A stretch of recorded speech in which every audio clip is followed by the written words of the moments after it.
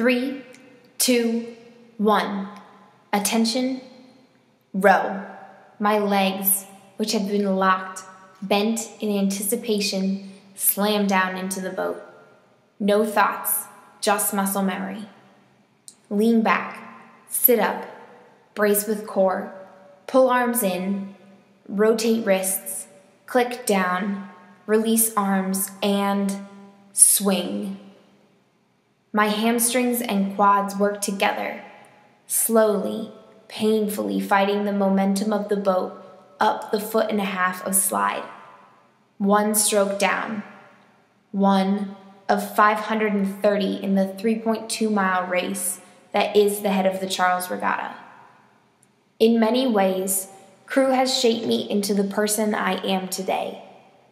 It has taught me valuable lessons, which have carried me beyond the river and well past my racing days. Most importantly, crew has instilled in me a sense of discipline and perseverance, unparalleled by any other experience in my life. One of my favorite memories with crew was racing in the head of the Charles Regatta in Boston, Massachusetts 2 years ago. It is the largest 2-day rowing event in the world. It is exhilarating and it is scary, and it is an experience I will never forget. Click, swish, click, swish, click, swish. The oars of 8 bodies moving in perfect unison. The 60-foot shell slides underneath us, cutting through the autumn-colored water of the Charles River. After the intense fury of motion at the start, our boat has focused and found its set and its heartbeat. We are 2 minutes into the race and only 1/10 done.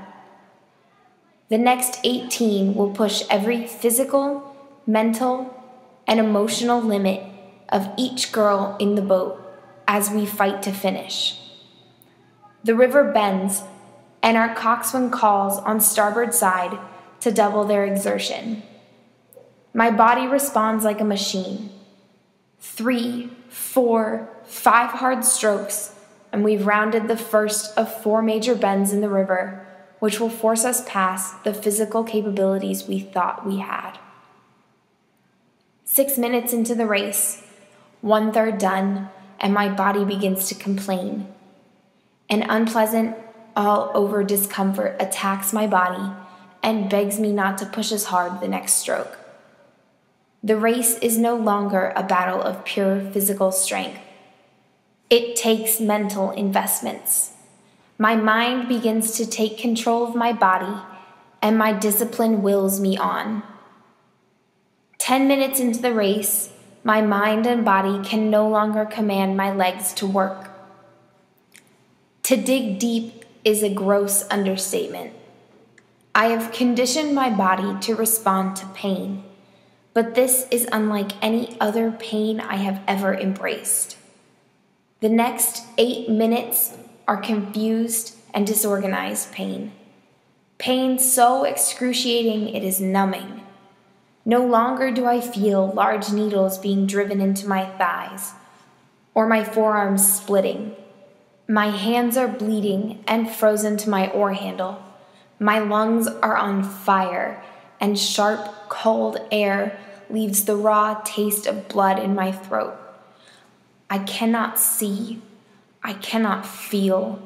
I cannot breathe. I can only row. The last 2 minutes and 11 seconds of the race are fueled by heart. They are only made possible because of my teammates. I fight for every girl in that boat, and I know each is fighting for me. This race has bound us together. We will only stop giving every ounce of ourselves after we have crossed the finish line. 20 strokes to go, then 15, then 10, each passing faster with the increased adrenaline in the boat. The pain is indescribable, and yet we embrace it as a badge of honor. With the last 10 strokes, the boat begins to sing through the water. The shell is lifted inches out of the water with each stroke so to barely skim the surface. My mind is blank. It is as if each of my senses is so acutely overloaded, I no longer can experience any of them.